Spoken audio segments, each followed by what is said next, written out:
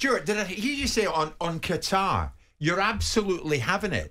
The Premier League season starts. Yep. Qatar World Cup 2022 in the middle.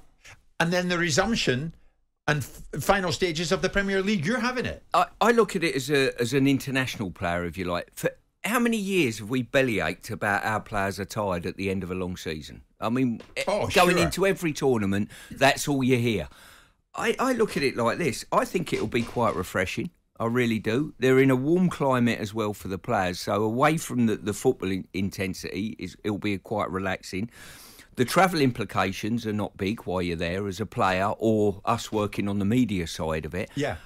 And you've got to look at the other nations around the world. When the tournaments are in their normal period of time, you've got to cancel certain seasons. It's not just Europe-centric here. You know, this is the World Cup.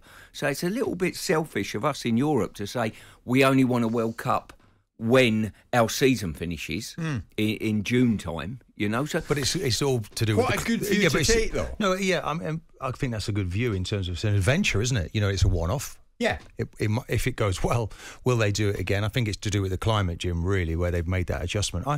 In my mind, though, if I'm still a competitor, I'm thinking normally I'm going after things to win trophies for my club side, and then it's a case of, okay, let's do it for our country. Now, I could be a World Cup winner and then have to play another 16, 17 Premier League games. So I think that's going to be a little bit, maybe I'm going in with even more confidence.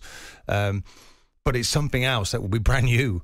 We'll be welcoming players back to your club, potentially at Man City, Liverpool, wherever, and they might well have won a World Cup and they've got to get feet back on the ground and then go after again on a Premier League. Sure. So it's a different dynamic, isn't it? Yeah. But listen, there's give and take on all things. If you have a normal World Cup, I remember coming back from Italy 90, let's say. I think our last game was on the 4th of July.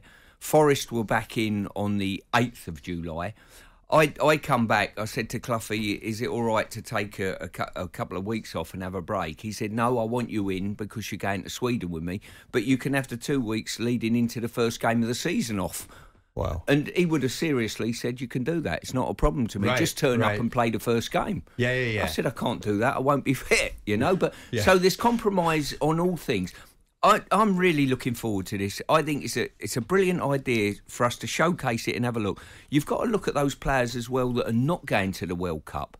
So they've got probably a 5-6 weeks window there where I would think their club managers will give them 2 weeks off. Yeah. And then they're getting back in from, if it was me, I'd get them back in for a mini pre-season, take them to hot climbs somewhere.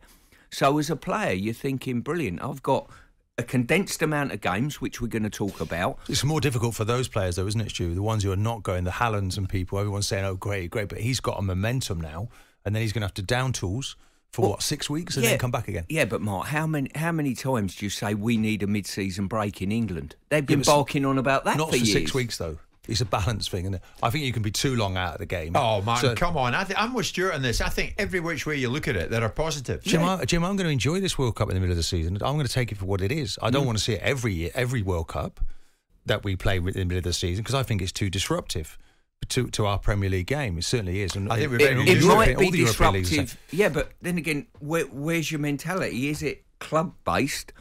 Or is it international player-based? Do you want the best for England? I mean, at the end of some seasons, the players have a 2-3 week break, potentially, before they play an international game. Yeah. You know, with FA Cups, and you've got preparation for the international. One thing Gareth will know, and it's not ideal because he's picking his squad will probably get together on the Sunday after the last game of the season, and they've only got 8 days before their first game. But he knows all of those players that get on board that aeroplane and match fit. That's what he will know. Right. Somehow, though, this season's only going to finish a few weeks later than it ordinarily would have done, and we're squeezing a World Cup into the middle of it. Yeah, but Martin, imagine if England win it. As Stuart says, imagine if England win it, for talking sake, and these players come back here and re-immerse themselves in the Premier League. There'll be a carnival atmosphere from that point onwards. Of course. But so I'm a player, and I've been there when players have come back to the dressing room having won a World Cup, and you've got to get their feet back on the ground. It's not an easy thing. This happened in France. We were lucky we had good individuals, Manu Petit, Patrick Vieira. Right. But it was a concern that, are their heads in the clouds now? Or will we get them back working, concentrating, trying to win for Arsenal? We were lucky we got them back again. So this is on a serious note, as we approach 10:30, the Premier League returns for a 7-week burst and then the World Cup begins. Stuart, what's the biggest challenge during this period for managers and players? Is it a physical one or is it more psychological? I think it's a combination of both. I think if you keep barking on to your players, it's going to be a really tough period. They'll believe it. They'll buy into that. For me, you've got to conquer the psychology of the squad first. You know what I mean? The only message I always like to put out to my players as a coach or a manager was like, we're fitter and stronger than the opposition. And all of a sudden, people start to believe that. West Ham, we were talking about, and we're going to talk about the potential injuries to players in the Premier League last season. It's as high as it's ever been, potentially. At West Ham, it wasn't, by the way. Our stats come in from the seasons before, and I think we had, I think there was something like 15% of training days missed and match days missed.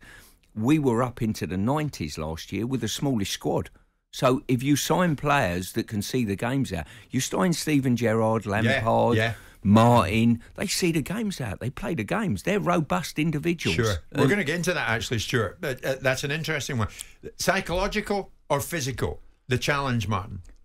Well, I'm wanting to talk both. I'm just walking what Stuart's just talked about there in terms of the West Ham situation. If we bring it back to then, I believe that David Moyes doesn't play a high-pressing game. I don't think it's a high-energy game. I think they sit quite withdrawn and they don't go after opponents and they can pretty well control games from there and break. So that might be linked, Jim, to the injuries that they get, because at the moment this game's changed. Everyone's pressing. It's high energy. And because of that, I believe we're getting more muscle injuries, hamstrings, and Liverpool, that might be the root of some of their problem at the start of this season. We've had a really poor to the start. So for the next 7 weeks with the Premier League, are we going to hear Qatar all the time?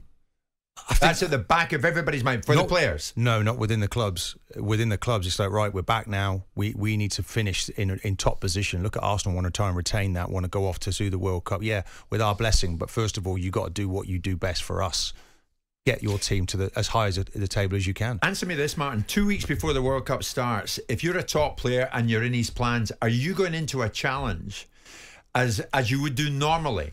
Of course, you just honestly. Yeah, you have to be 100% focused. I think where it might have been difficult is these 2 England games that you've just come out of, because you're trying to sort of manage your energy levels. You're focusing. You've done your England bit. You've qualified for the World Cup, and now here we are. We've got top couple of friendly games, and your mind's not maybe in it. Yeah, but you can't just down tools. You've got to give your best.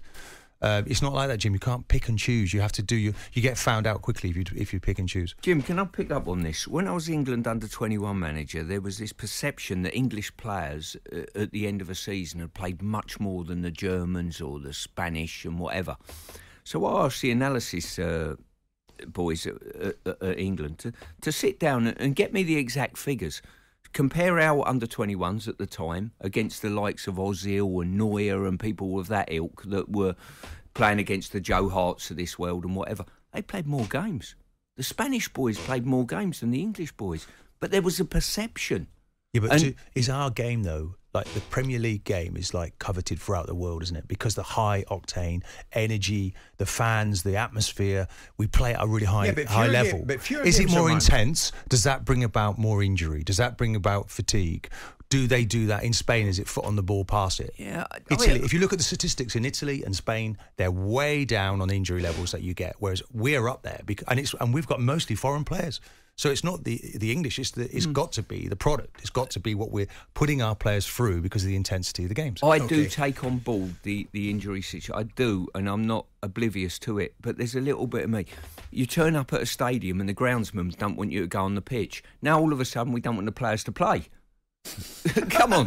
What makes our game so great? Playing the game at high energy. That's why our stadiums are full.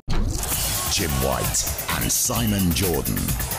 Monday to Friday mornings from 10 on AM, on DAB, via the talkSPORT app and on your smart speaker. talkSPORT.